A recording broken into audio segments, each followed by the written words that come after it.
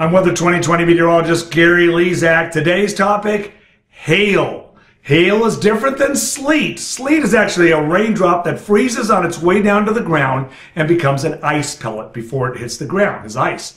Hail is also ice that hits the ground, but it forms in huge thunderstorms and cumulonimbus clouds that can go up to 70,000 feet in the atmosphere, and it's caught in a very turbulent atmosphere. There's rising air, there's sinking air, and raindrops near the freezing point can get caught in this cycle, this violent turbulence, where a raindrop will gather some ice and freeze, and then it might gather some more raindrops, go up and down in that turbulence, and when it becomes heavy enough to fall to the ground, it'll be a hailstone. And if you cut it in half, you will see the layers in a hailstone. Every layer is a time when it went up and down and around inside that turbulence. They can grow as big as baseball or softball sized hailstones if the updraft is strong enough to keep that hail in the sky. Today's topic again, hail. I'm meteorologist Gary Lezak.